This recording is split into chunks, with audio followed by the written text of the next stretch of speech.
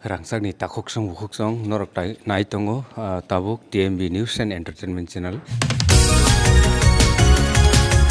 The Buisu Ter or Buisu Festival, we call it, is the largest and historic festival celebrated by the Tripuras or the Tripuras across the globe since time immemorial.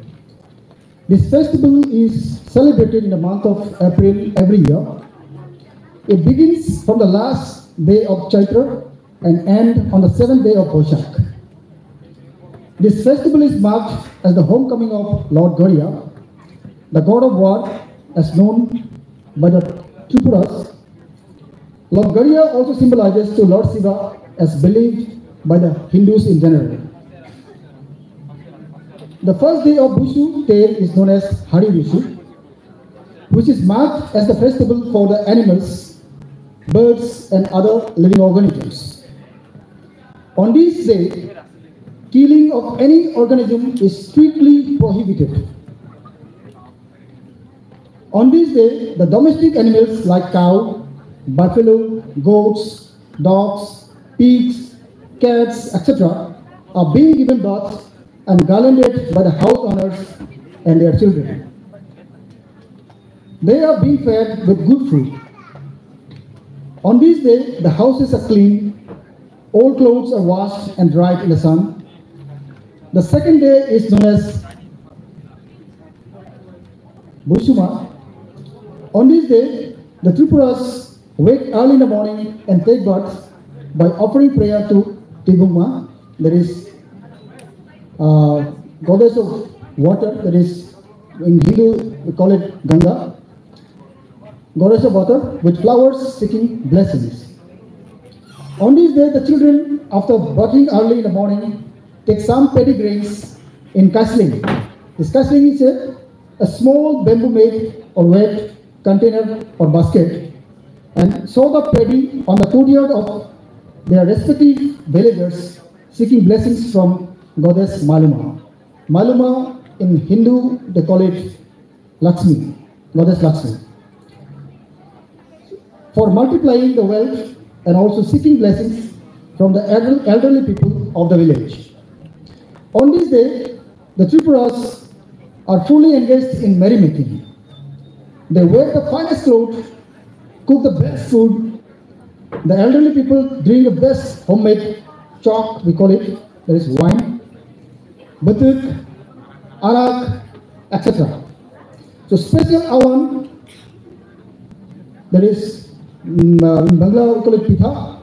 So these are being made. I think you can see some of the pithas in front of our auditorium. I think all of you can enjoy it.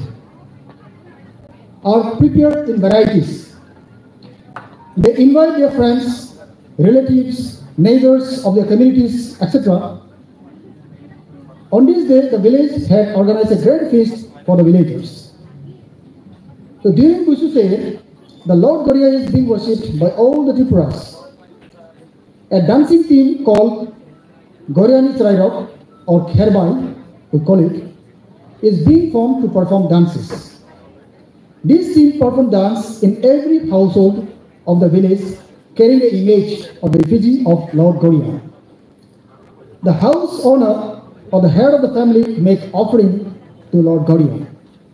The dance performed comprises of 22 steps or tal.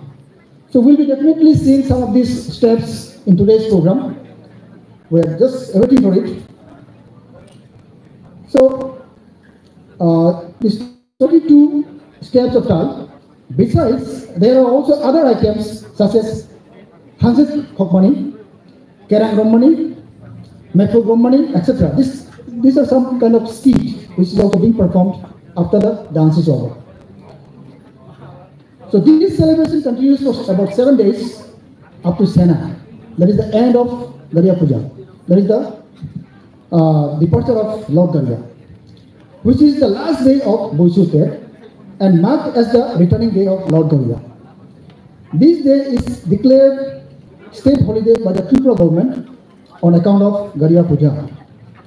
Soon after the week-long celebration, the elderly Tripuras leave their homes for Hachuk, that is hill areas, for cultivation of crops. So this festival basically is very much related with the culture of the Tripuras. Soon after the celebration of this festival, the elderly people who are able to walk, they go for cultivation into the hilly areas. That is a type of shifting cultivation. So this is just in a brief. I have explained this. So I hope that all of us will enjoy today's program with the forthcoming dances, folk dance and songs during this short period of time. Once again, I would like to invite all the dignitaries, my dear students, other participants, media personals, for being with us today here. And once again, thank you all.